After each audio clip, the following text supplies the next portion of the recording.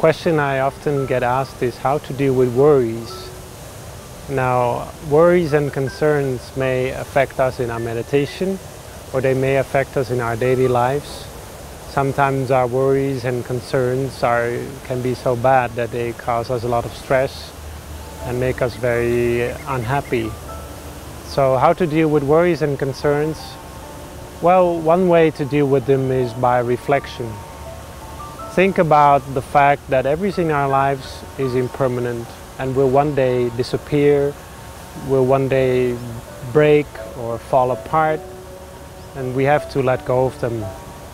And if we do not have to let go of them, then one day we have to part with them anyway, because we will have to leave this world behind if our time has come.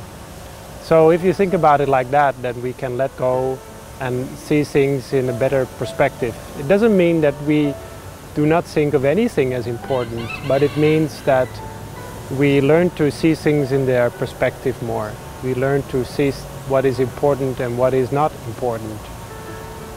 So that is one thing. Another thing is that it's important to reflect that the worries and concerns that we have are often about things that we cannot change anyway. Basically, in the world there are two kinds of things. Things that we can change and things that we cannot change. Those things that we can change, we do not need to worry about, because we can change them. So we do not need to worry about them. And then there are things we cannot change.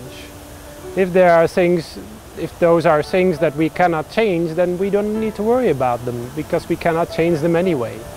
So whatever the case, there's no need for worry and concern. It doesn't help us. So worries and concerns, we can reflect about them in this manner, but it's also important that we deal with them in meditation. It's important that we practice meditation regularly to clear up our mind and to make sure that our mind doesn't become a collection of all sorts of concerns, worries and stress that we haven't dealt with.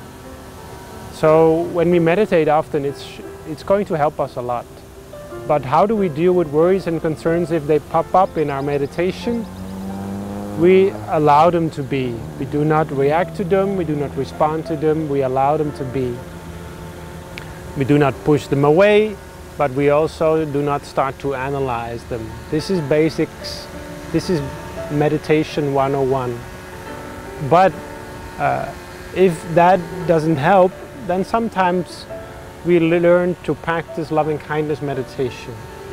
We make our mind broad and open, and we spread good intentions of love and kindness to everyone around the world, to ourselves as well. And in that way we will find that our mind becomes less susceptible, less subject to worries and concerns.